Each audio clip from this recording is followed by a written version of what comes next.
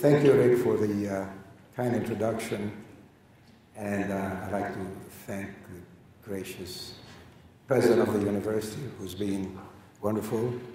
And special thanks to the committee, the organizing committee, as well as Rhonda and Jen, who have been absolutely great. So this is my first time here, and coming in, it was snowing. So I said, well, I'm not sure what this boat's here. But then I went to the reception last night, and I haven't seen enthusiasm like this around about cannabis. It restored my faith that the snow didn't matter. In fact, this morning, I got a chance to look at the beautiful mountains around. And what a great place to be. So many thanks for the invitation. And let me see.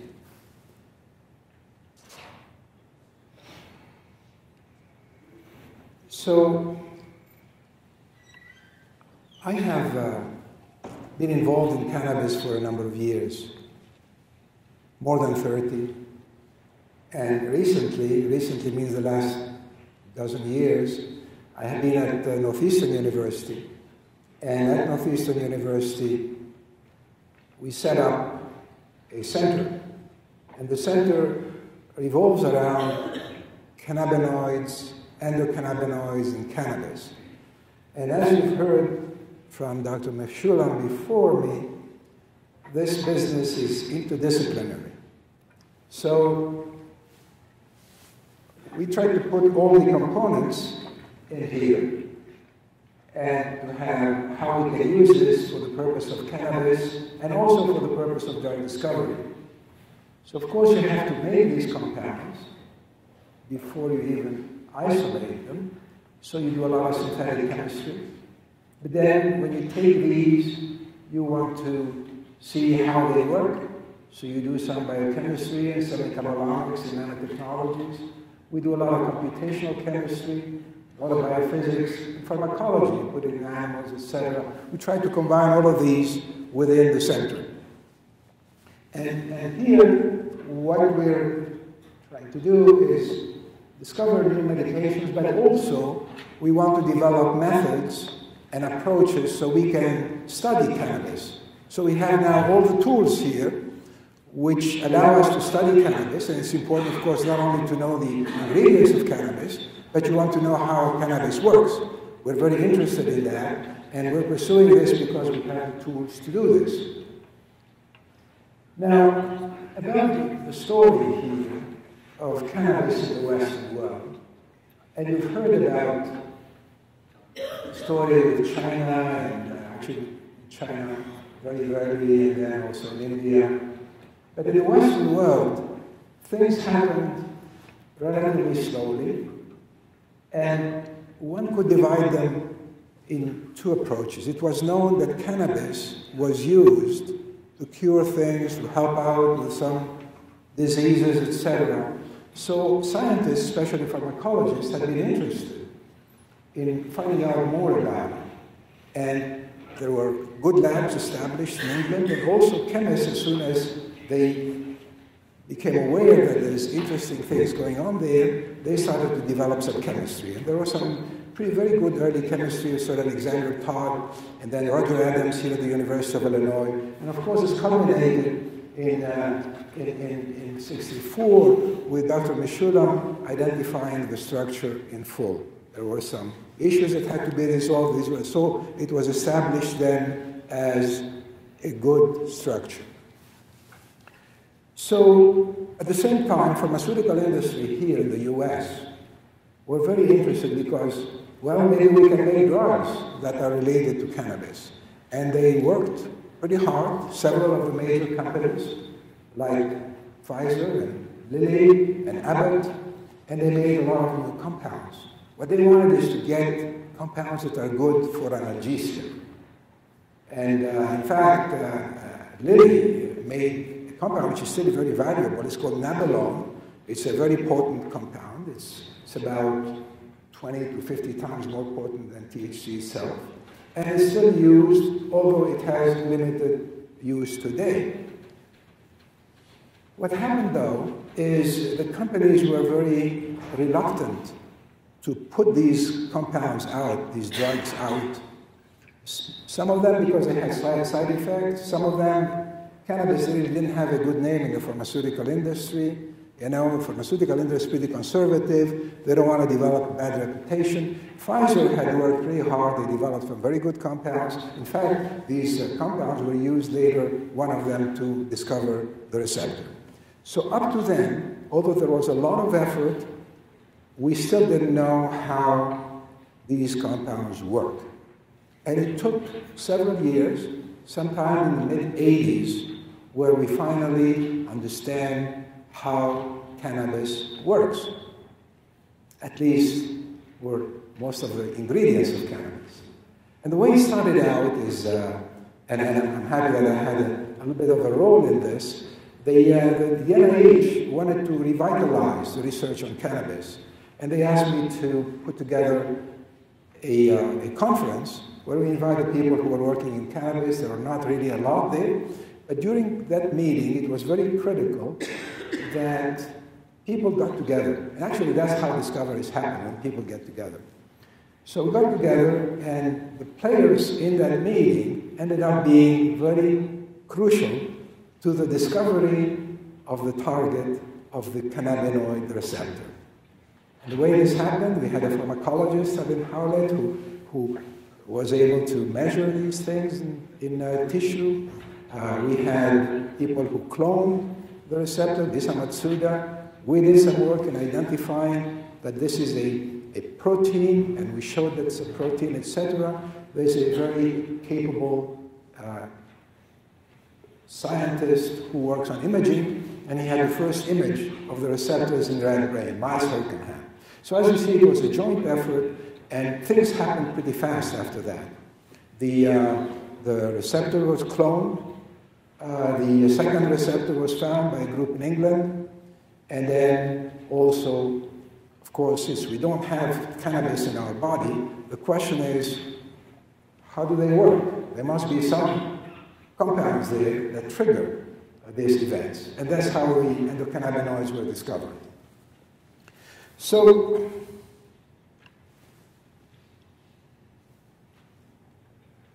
let's talk about cannabis and some facts here. So a lot of the business of production happens, as you know, in these trichomes. There's a lot of compounds being built. It's like a factory there. They make all these compounds.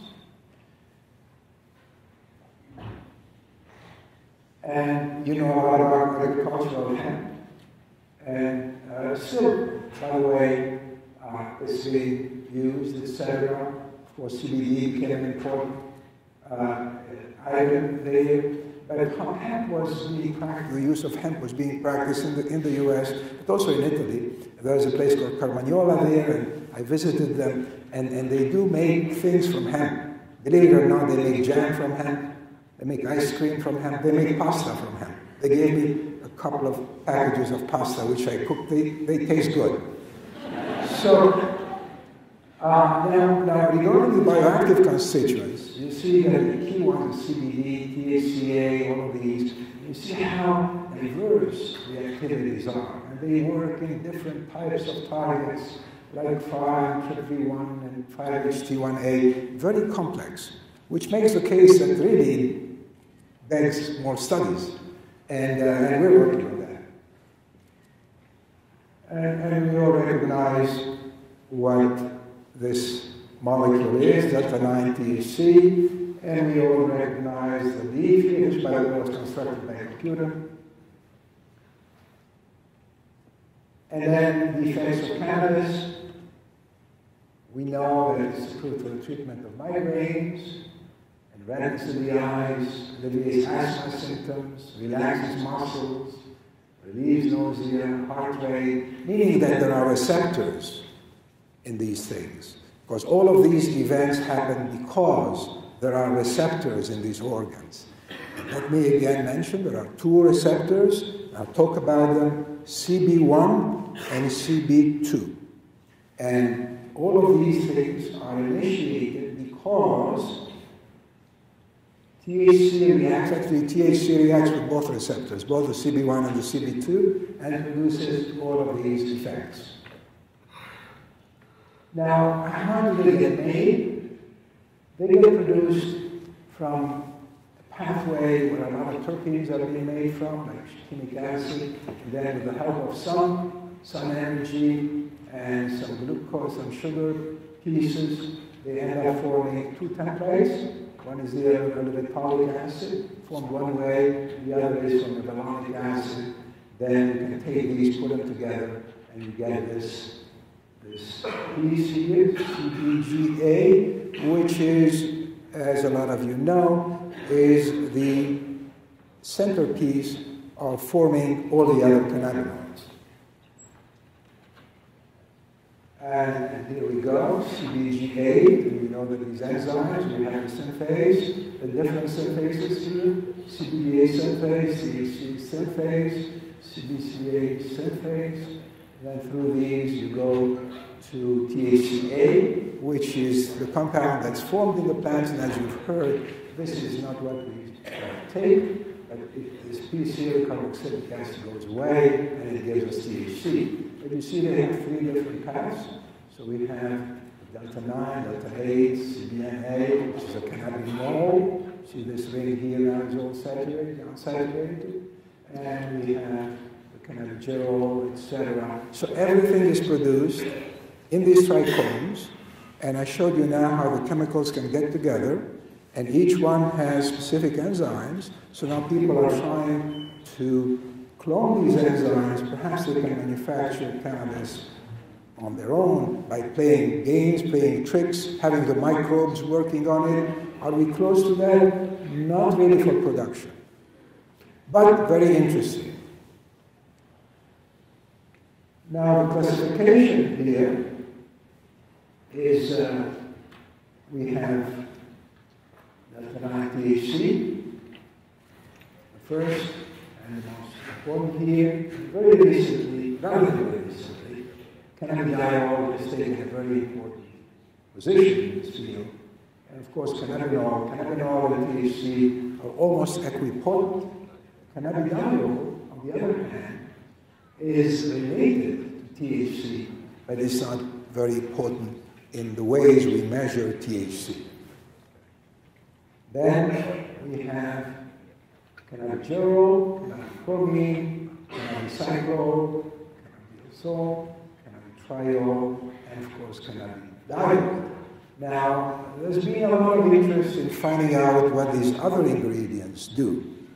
And there's a fair amount of work, and a number of people are exploring these, make some of these, etc. We in our lab, we've made all of these, and we like to put tags on them, we put deuterium on them, so when you come to analyze them, then you could use these tag compounds that give you more accurate measurement of these ingredients, including THC. This is an important reaction here. This is THC, and then when it's taken, it becomes oxidized by putting a hydroxy group here. Instead of meth, it becomes CH2OH. It's called 11-hydroxy delta 9 THC. Very potent, more potent than THC itself, about 5 times more potent in certain measurements. And the next step is it becomes more oxidized, it becomes the carboxylic acid. That one is not very active. And actually, the carboxylic acid is a way with which forensic medicine uses to measure the amounts of THC. Chemistry of all of these has been worked out. We've done a fair amount of these in my lab. And to talk about CBD, let's look at it a little bit here. So this is THC here. And this is what chemists would call has absolute configuration. It is one-handed configuration. If you make the mirror image of it, which would be a minus THC, it doesn't do anything. So the minus THC, very, very potent. the plus THC, nothing. It means that these molecules must fit in a very special way somewhere.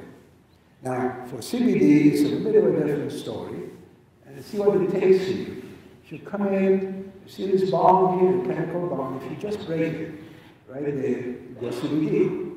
So CBD and THC have exactly the same formula, but they are different molecules.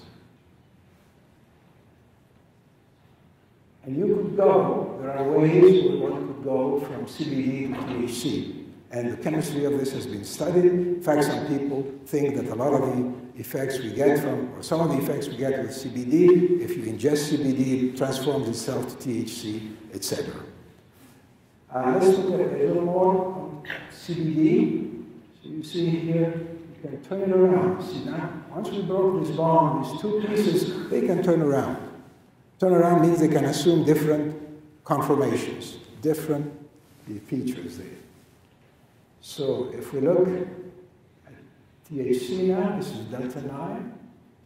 And here, if we turn it around, this is CBD. And you see, once we put it this way, once we turn it around, they don't look the same anymore because it had a chance to turn around and it likes to sit in a comfortable position, energetically favorable, and that's why they are different. Now, there's another piece there in the cannabis, as we all know. So an important part of THC is this tail here. There's 5 carbons, 1, 2, 3, 4, 5. And actually, if you play around with this tail, if you make molecules that have a tail which is different, you can make it much more potent or less potent. We have made compounds that are 500 times more potent than THC itself, just by playing with this tail here. We go in the lab and we cook them and we make them. They can be very, very potent. On the other hand, the plant has also another set of compounds. Instead of having these 5 carbons, both for CBD and THC, they have 3 carbons, and they're called cannabidiol. And these now are being explored as potentially interesting molecules. Made all of these and working on it. We don't know the full story of it there. Now, what about cannabinoids that are used for therapy? Well, there's not a lot of them really that are used, approved by the FDA, being used for therapy. As you see here, we have delta-9 THC, has been approved and manufactured called Marinol. It's minus delta-9 THC. It's made by Alexandros, and you could take it as pills, as capsules, in oil. From what I hear, it doesn't really work that great. It's much better if it's smoked, and you get a better effect there. So it's not a highly recommended drug, although it's approved by the FDA, and it may be useful for people who, for political or perhaps reasons of social reasons, they don't want to smoke, so they take the THC here. There is a company named called GW Pharmaceuticals, and GW has been very clever. They have been making some products from cannabis itself. And out of these, they were able to get some medications out, not really a lot, but this one has received some attention. 50% THC, 50% CBD. And it's supposed to be working for multiple sclerosis, hasn't really gotten an approval here for that in the US, it's approved in Canada, etc. My take on this is the full effect of this is not exactly perfect and perfectly described. But it is a drug. Get it in Canada, not here. Now, the most potent of these drugs, and I made a reference to it early on, is an old drug. It's called Biotechnology, or Cannabis. It was made by Eli Lilly. It's a very good molecule. Maybe, I estimated, maybe 30 times more potent than THC. And people take it. Patients take it. People have cancer. and they have this pain, or if they have cachexia, you know, they have HIV, no appetite, and so on, so they take that. And now a lot of work is being done on this, including my lab. Now, okay, so we talked about cannabis, we talked about THC, and then we also talked about the fact that cannabis produces a lot of physiological effects when we take it. But why do we get these physiological effects? We get them because there is a receptor there, actually two receptors, CB1 and CB2 receptors. And I told you a little bit about how these were discovered and how they ended up affecting our understanding of how THC works. Now, we don't have THC in our bodies. Some people a few years ago would say, yeah, we do have THC, but we don't, unless you're smoking, of course, and then you get some of it there. But otherwise, but we do have our own set of cannabinoids, and they're called endocannabinoids, and these endocannabinoids, they interact with these receptors. Now, the receptor is a protein. It's a protein. Actually, receptors, and more specifically, we could call them G protein coupled receptors. They are in a lot of places in the body. Cannabinoids and non-cannabinoid receptors, about 300 of them. And a lot of them are the basis for discovering new medications. So for the THC, there are two receptors. One is called CB1, and one is called CB2. And actually, they have a lot of resemblance from each other. Now, for your information, what these receptors have, all these receptors they have, this is the membrane right here. And inside here, each one of these is an amino acid. So if you think of this being a bunch of amino acids, they form helices inside, and then some of it comes out of the membrane. We have 3 loops intracellular, we have 3 loops extracellular, we have an N-terminus. This looks out of the cell, and this looks inside the cell. So this is the CB1 receptor, and this is somehow the ligand, in this case the ligand is THC, interacts with this receptor and produces a bunch of biochemical effects, and these lead to the physiological effects. This is when you activate this compound, there's a receptor, you get happy about it, or you have a shortness of breath, or your heart starts beating very, meaning that they activate these receptors that I mentioned before. The CB1 is present just about everywhere in our body. It's present in the brain, it's present in the lungs, it's present in the liver, it's present in the fat cells, it's present in the uterus. We have also found it in human sperm. So there are CB1 receptors in human sperm. And we know that we can modulate the effects of the human sperm by activating these receptors. On the other hand, the other friend, which is the CB2 receptor, is a little bit smaller. See, this guy has 472, this has 360, a smaller one. They look very similar, a lot of resemblance. However, the CB2 is not present to any extent in the brain. And it's mostly present in immune cells. And it turns out that a lot of its effects are to modulate the immune system. And that's why, and I'll show you some things how we can modulate the immune system, etc. And so when we take THC, it works both ways. It activates the CB1, and it gets in the brain, but really it gets also elsewhere. It gets in the liver, it gets in the...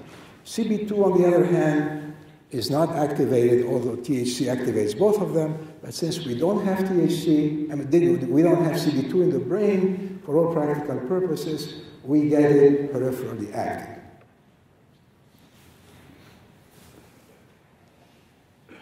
And you see how the distribution is here. You see here, CB1 spread in the heart, testes, liver, ovaries, adrenal glands, pancreas, CNS. On the other hand, both of them are present also. And you see the CB2 is in tonsils and thymus and blood and spleen, so, but not in the brain.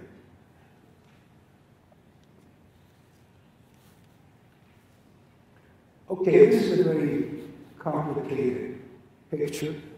But you just want to get a feel. You get a feel for how these things operate.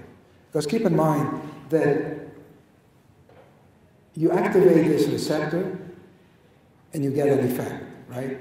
Well, this process is very complex because, as you'll see, there are other proteins involved in there. And actually, one receptor can talk to another receptor. The CB1 can talk to a receptor called the glutamate receptor, or the GABA receptor, or even the cholinergic receptor. So they talk to each other. It's a very complex web of interactions. Now, these are the players here. So we have these two receptors, CB1 and CB2, right there. And by the way, these two pieces there are part of a neuron, which is interrupted here. This is called the synapse. And this is how the neuron works. It goes from here to here. So if you stimulate the neuron, it goes, oh, this effect goes there. So the receptor are present in the presynaptic part of the neuron. And then we have some other proteins there. We have some transport, which we have worked on this discovery. And the transport can take the endogenous ligands in and out. We don't have the full story of it, but it is useful. We've shown that you can make drugs out of this.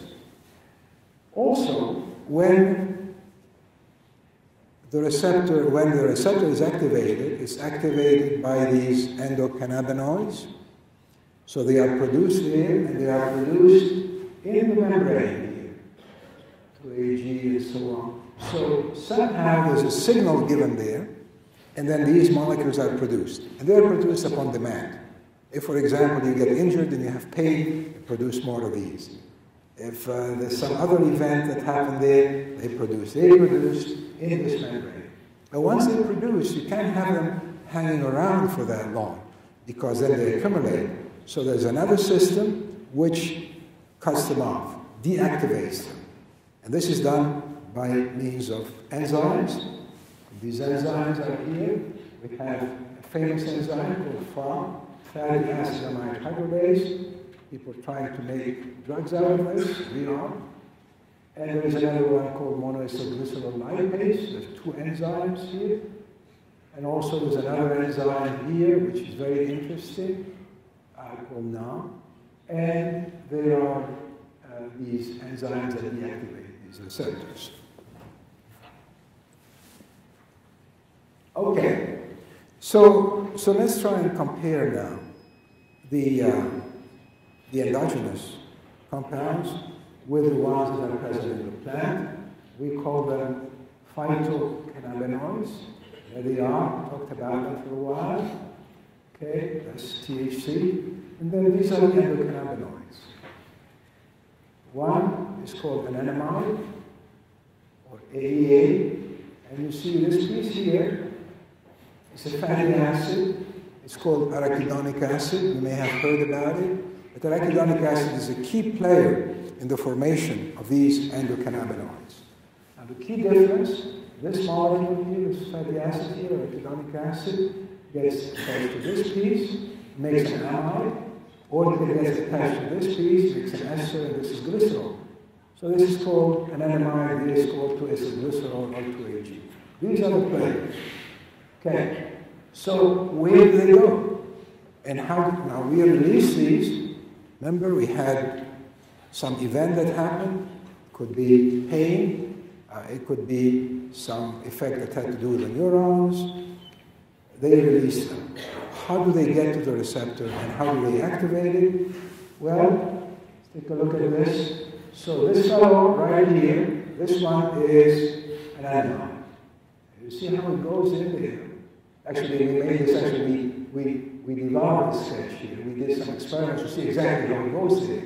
If you look at it, you see that this tail here, the very end tail here, sits on one of the helices, the 7 helices. And this is helix 6. And that piece here pushes on that helix and turns it on. So we have now some idea about how these receptor gets activated. Here they are. These are the big players. We have anandamide, we have 2-ethylene-glycerol, and these are, let's call them the princes of the lipids, of the endocannabinoid lipids. There's more of them around, but these are the ones that get all the attention. 2-AG and anandamide. Now, for someone who does pharmacology, you look at these numbers here. Ki means how tightly this molecule attaches itself to the receptor. You measure a number, it's called a Ki, 72 nanomolar, 279. Keep in mind, the lower the number, the more potent it is. So if you want to categorize these guys, they're not that old. They're somewhere in between. And they're all about the same. And they work on both CB1 and CB2, CB1 and CB2. So they have the same players, the same endogenous players. Both receptors have the same players. You will see that it might be of interest to make molecules that like only one of these receptors. Then you can have them a little more directed.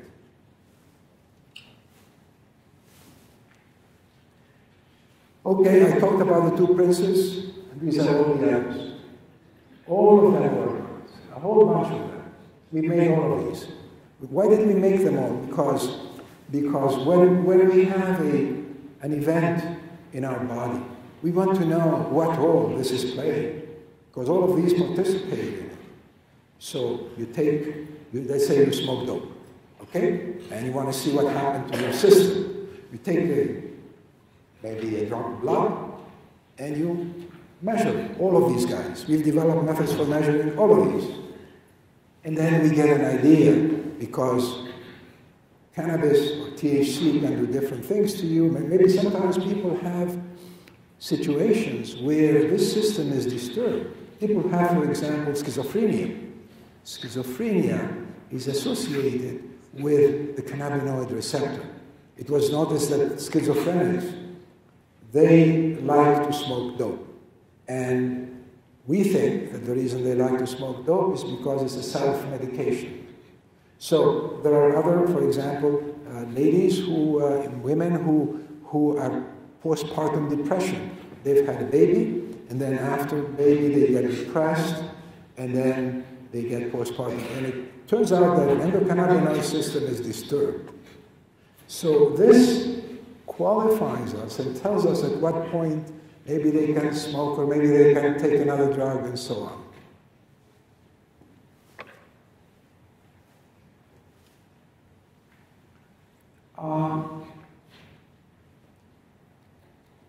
So what are we trying to do here?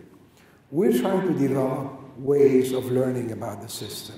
So we've developed ways of learning about how the cannabinoids work.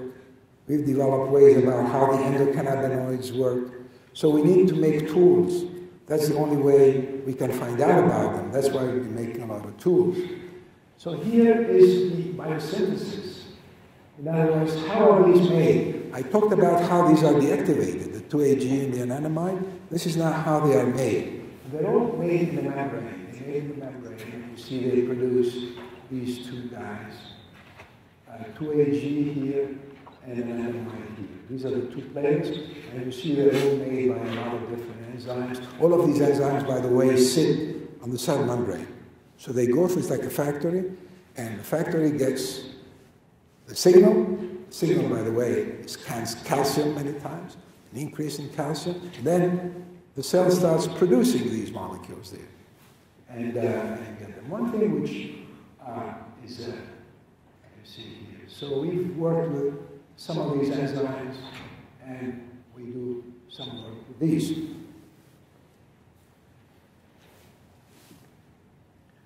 This is biotransformation. I talked about this here. And you see how anandamide gets chopped up by this enzyme, 5-hexamide hydrolase. There's another enzyme called NAM, the same thing. 2-AG here is chopped up by another NGL. So people like me who like to do research and do all of these things, we have all of these enzymes. We clone them, we make them, and we study them. So we know a lot about these things. And actually, they're important because they will tell us at what point maybe smoking dope will affect these enzymes. Also, we know that there are people who have mutations of these enzymes, and they become more sensitive. So, for example, there are people who have genetically produced mutations of PHAR and NGL, and these are two enzymes we worked a lot with. Now, this may predispose them to how they react to THC, to cannabis. So we want to know all of these things. Now, one thing which is not being appreciated enough is that these molecules get deactivated. I told you about these enzymes. Deactivated means they see this bond here, they chop. They chop this bond. They chop this bond right here. But there's another way with which they get metabolized. The other way is an oxidative way. There's an enzyme called COX-2, cyclooxygenase 2. For those of you who know what Advil is, NSAIDs, etc., they're inhibitors of COX-2. Turns out that the cannabinoids themselves, they go through the same COX-2 and they produce something called prostaglandin. In fact, they don't produce prostaglandin, but something, a variation of prostaglandin, which we don't know what it does. We know that when you take aspirin, it is prostaglandin, we know what it does with this. However, when you look at this molecule here, which is the variation of prostaglandin, we don't know. So we have made these, and now it looks like they do work for conditions of inflammation. Inflammation is a very big piece of what THC, the endocannabinoids, do, because inflammation is the heart, is the source of a lot of dysfunction in the body. Anything that will produce an effect there, which is deleterious, is associated with inflammation, including cancer.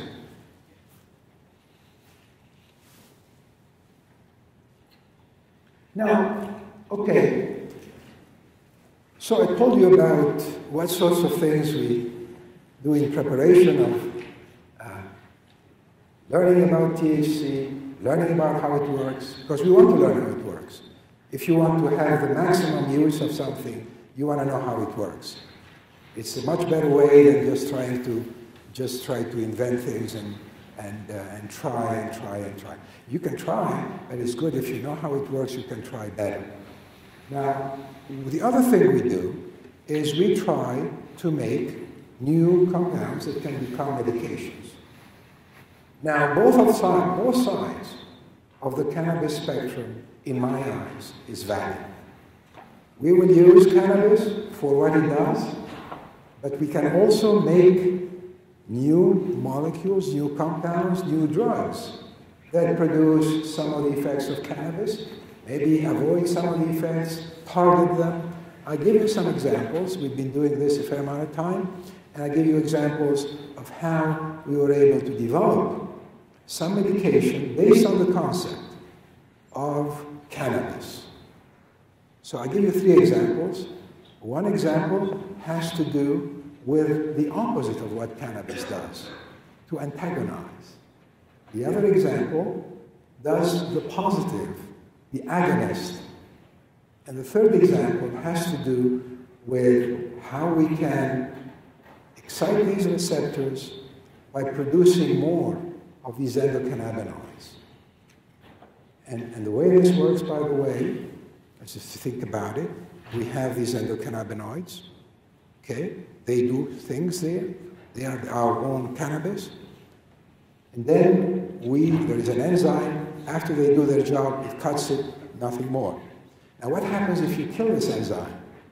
Then these enzymes can produce continuously, etc., and you produce more of this, and then it activates the receptor, etc. And I'll show you how we have used this approach to make potential medications. So the first one is an antagonist. And then how do we make medications? How do we make medications? We make medications, you know, if you want to play around the way we do it, is we have a protein. We know that the protein in this case is a GPCR, it's CB1. And we want to see where this ligand goes. I showed you where anandamide goes and hits there. If we know where it goes and we know the shape, we can then produce molecules that go in there. So we could titrate it, get it exactly in there. And we can do, and this is how drugs are designed, by the way. Look here, you can design drugs for enzyme, you can design for hormones, but they all have to do with getting a ligand inside the protein. And it's called molecular recognition. Okay, now, how can we know how it looks? What's the shape of it? There are many ways of doing this, and you have to keep trying. You put one molecule, it fits well, then you modify it, fits a little better, and you play this game. It's called medicinal chemistry. But one of the best ways of doing that is to have a template where you can use a template to form this and design this molecule. And this happened only recently. We produced a crystal structure. It's just like a picture of it. And using the picture, we can design molecules that fit inside the picture. So we produced the first crystal structure of the cannabinoid receptor, collaboration with a colleague, Ray Stevens, University of California. And now we know that that's how it looks. By the way, I've seen some people putting it on the poster, etc. It's been a nice picture that came out in the journal Cell and tells you a lot about it. But we know now this is a molecule that we made, and it fits exactly right here. So now we have a template right there, you see, where we know how this molecule works. And we could do more. We could see that this molecule now is surrounded by a lot of amino acids. This is how it works there. And then we could use it to design other molecules. See, we could show how these different molecules fit in there, and use this as a template. Combination then of using the crystal structure, computer, and the cooking. Cooking is when we go and make molecules. To create molecules, you have to do a lot of cooking. We like cooking. Okay. Now, the cannabinoids can provide compounds for appetite modulation, neuropathic pain, neuroprotection, somatic peripheral pain, addiction. You see a lot of these AI numbers there. We made these molecules. They're advanced. They're close to going into humans for being studied. Let me give you 3 examples before concluding. So here's the story. So obesity is a problem, as we know. It's overweight, atherosclerosis, heart attack, kidney failure, obesity. And a French company by the name of Sanofi, they thought as follows. They said, well, listen, when you smoke dope, you get hungry. What if we do the opposite? If we do the opposite, the antidote, so to speak, then you won't get hungry. You won't get hungry, you lose weight. So they made something called a cannabinoid antagonist, a CB1 cannabinoid antagonist. And they called it a compound. This was a very interesting and powerful discovery. The company was making big plans. They were planning to be selling about $5 billion a year, because everyone wants to lose weight, etc. And it progressed quite a bit. However, when it got to the FDA, it was approved in Europe, but in the FDA did not approve it. And the reason they did not approve it is because it had side effects. They found out that not everyone, but a lot of people who took the drug had suicidal tendencies. They were getting depressed, had digestive problems, so they had to take it out. And actually, the FDA did not approve it, and actually voluntarily also took it out in Europe. So we were thinking at the same time. We said, well, if you smoke dope, you get hungry, And if you do the opposite, you don't eat. But also, if you smoke dope, you're happy. If you do the opposite, you get depressed. That's the side effect. Now, can we make something that works as dope when it comes to food intake, but does not get depressed? So we designed it on the basis of a different concept. I'll go very quickly over this here with you. And this is, you don't really understand the whole story here. But basically, when we measure some sort of a parameter here, it's called GA, G protein. And if you take THC, when you take THC, it goes down. So this is a partial agonist. Now, if you make it more potent THC, it's a full agonist. And the compound that Sanofi had made does exactly the opposite. It's called an inverse agonist. So we said, maybe we could make a compound that's somewhere in between this one and this one. And we made the first neutral antagonist. In other words, it doesn't decrease or increase the effect on the G protein. And sure enough, we tested it. So we tested the neutral antagonist. This is the first neutral antagonist that was made. And you see here, if you take a coplia, which is the compound by Sanofi, and you see it does reduce food intake.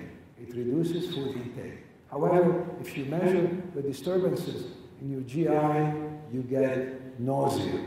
And you see how you give more, you get more nausea. This was tested in rats and ferrets. So let's test our compound, which is 4113, and here it is. It does the same thing, reduces food intake, but no nausea. So we're successful. So we have now a way of affecting the system, in other words, effecting what a coplia does without its side effects. Actually, a lot of what a coplia does it because it's an inverse agonist, but also because it gets in the brain. And a lot of the effects of accompli brain, when they get suicidal tendencies, means that it went to the brain CB1 receptors. So we also thought, well, maybe we could make compounds that don't get in the brain. And we did. There's a compound, as you can see, it's got a bit of attention, AM6505, and it does work very well. And we are now trying to test it for liver fibrosis, liver diseases, and you see it doesn't get in the brain here. And the monobound is a French compound here, and it does the same effects as the monobound, but it doesn't have the side effects.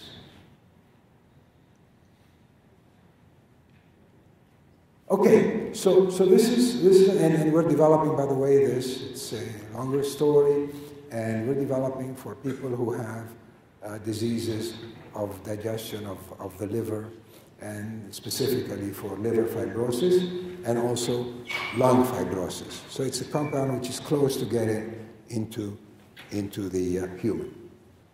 Now the second one is a compound that activates the receptor. You remember I mentioned to you that THC works on both CB1 and CB2. I also mentioned that when the companies were trying to make these molecules, they were trying to make molecules that didn't have some of the side effects of the potent THC molecules. And they're trying to do it for pain. So we went ahead and created molecules that could recognize only one of these two guys. The CB2 selective compounds. We were the first to make CB2 compounds, AM1241, AM1710, two of them. And see, so we found out, and this is a discovery that we made with my colleague at the University of Arizona, Frank Porreca. Once we made these compounds that selectively go to the CB2, we want to test them. Do they work also for pain? Do they work for neuropathy? What is neuropathy? You know what neuropathy is. Pain that lasts a long time. Chronic pain. Not too many drugs for chronic pain.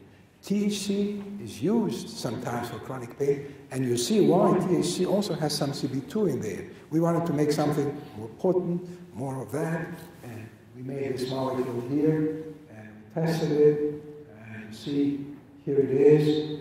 This is my colleague Andrea Holman, who tested it in neuropathic pain. In this case, when neuropathy comes, people who have cancer develop in their extremities pain. And there are not really no good drugs for that type of pain. So Andrea has been testing our compounds in neuropathy, and it works very well. In fact, it works better than anything around. You see here, we have, this is a measure of pain, and you see once you put a compound, then it gets reversed the pain, and the longer it can tolerate, the better it is. But if we then take the animal and take out the CB2 receptors, we do what they call a knockout, it doesn't do it anymore. So that animal which has been affected by that pain, the animal that has been affected by the pain, that was induced by giving them some sort of a medication for cancer, paclitaxel, and we know what paclitaxel is. It's part of Taxol. You've heard about Taxol. It produces these side effects, and we know now that it's produced because of the CB2. So when we use our compound, we can activate the CB2, and it can become a drug. Same thing here. In this case, we put a CB1, a compound, a rat, a mouse, that we have knocked out the CB1 receptor. If we knock out the CB1 receptor, the work still works, meaning that it's both through the CB2. So you see, we play these kinds of games, we make different molecules, and we use variations in the genes. In the gene, what you do is you can go to the particular gene, and there's a method for eliminating that gene. It's called a knockout. In fact, they can do it now better by eliminating only certain parts. It's called conditional knockout. So you can really play a lot of these genetic games with the chemical games.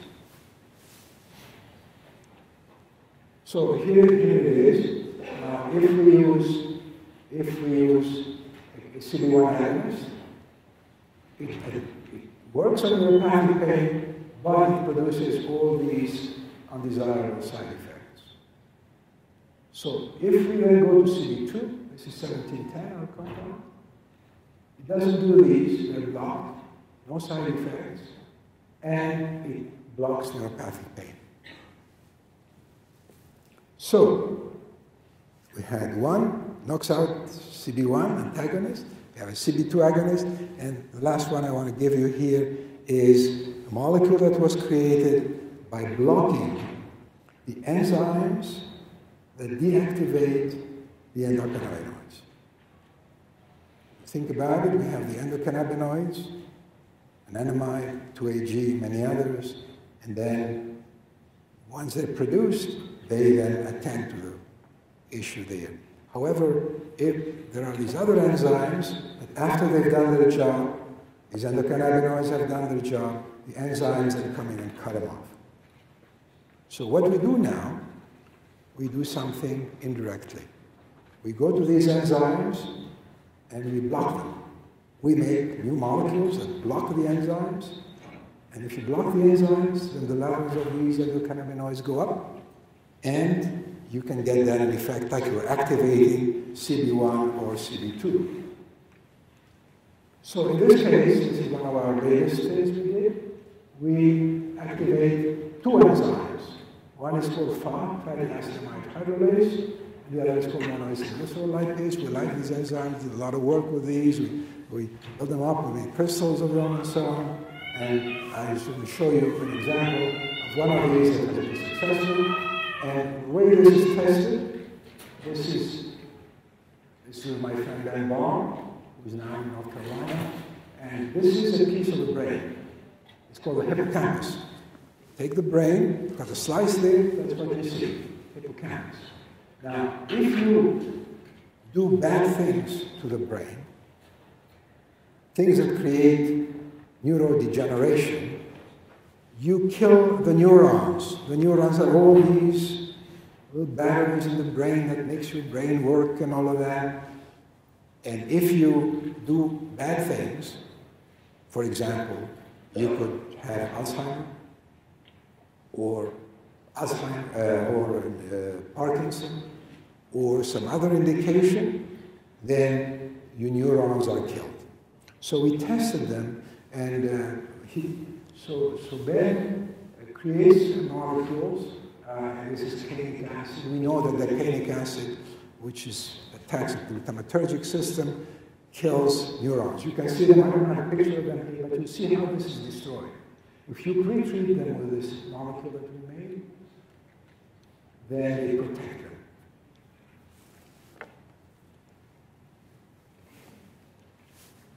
So first of all, we find out that we use our molecule. This is a new molecule we've made for 302. We haven't published the structure yet. But you can see when we give it to them, both of them go up. This is how we measure how much of the cannabinoid we have here, the AEA, or the 2AG. So we know that our molecule works. In other words, its job is to create more of these protective endocannabinoids. Now, what does it do otherwise? Then we tested it on something called anticipatory nausea. There are people who feel nauseated from a variety of conditions. Also, the thought of one particular event can create nausea. It's called anticipatory nausea. So this work was done by Linda Parker in Canada, and you see that if you use our compounds, they reduce all of this, and they work very well. So success, we've created a molecule that deactivates both of these enzymes at the same time. It's called mixed settling. Sure enough, it works very well. And also, we tested it for seizures. So when you give this species, canic acid, it generates a condition with which the patient or the animal gets seizures. And it may be a source of seizures. It may be actually a way with which CBD works. We don't know yet. But we know that when we put this molecule in, canic acid, it produces seizures. And if we treat it with our compound, the seizures are gone. So that's the event here. I gave you a little glimpse of these things, but we do this sort of work and fooling around. And by the way, science is nice because you can fool around with things. And we want to fool around with both. We want to fool around with the drug, but we also want to fool around with cannabis. Because there's a lot of things to happen in cannabis here. We want to continue doing our research on cannabis to find out what these other components of cannabis do, to find out how we can measure these components of cannabis. We can find out what CBD does. We know what it does, but we don't know how it does it. And we've heard stories that this, and this. We're still not sure about it. We're working very hard to see how CBD works, to see what's the best way of giving it, etc. And I think I'm close. Yes. So this is a group I work with, and we have a good time, and they've been involved in doing a lot of this work here.